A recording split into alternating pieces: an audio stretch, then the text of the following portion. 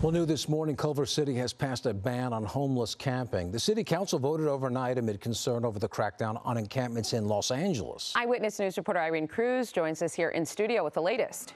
Hi, good morning, guys. City officials adopted that ordinance late last night. The city council made that decision because they believe LA's recent crackdown could create more encampments in Culver City. That motion also passes 3 ayes, 2 noes. No from council members Kuza and Vice Mayor McMorrin.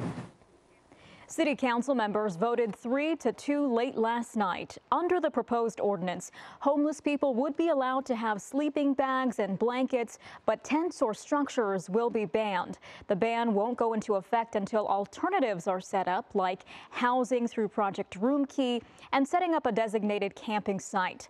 Advocates say it's unfair to prevent unhoused from having a shelter, and neighbors say the encampments are also a danger. But both do agree that something must be done. We are talking about safe camping, which is fantastic. It's a harm reduction approach. And we're talking about criminalization and declaring an emergency. None of these things are the root causes of homelessness. We've seen the root causes of homelessness are people not being able to afford the rent. Since we can forecast a shortage of housing, where will they go, and why are we criminalizing the makeshift shelters of the unhoused?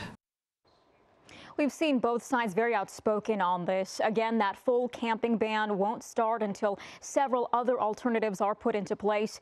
We are waiting to hear the exact date that ordinance goes into effect in Culver City.